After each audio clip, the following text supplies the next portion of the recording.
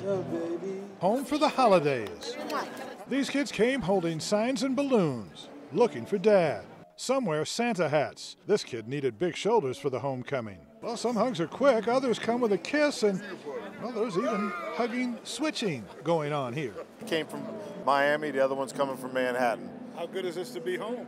Awesome. Some just hold on, glad to see that someone special, attracted as if they're magnetized. Couple weeks with my family, but at January I will be back for serving for our nation. Signs of overt affection allowed here. Pets miss people too. They brought the whole cage. Well, almost everywhere you look out here at the Skyport, there's a reunion of some kind going on. Loved ones meeting each other, getting ready for the Christmas holidays. Time out for a quick reunion. Oh! Hey, Dad.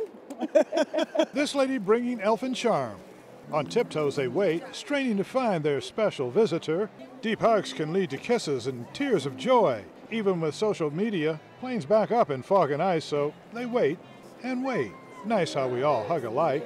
And when the kids come home, these moms bring friends and brought signs and love.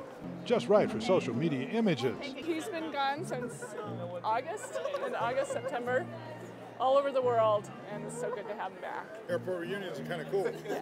Finally, Dad's home. What's it mean? All the world. Thank God.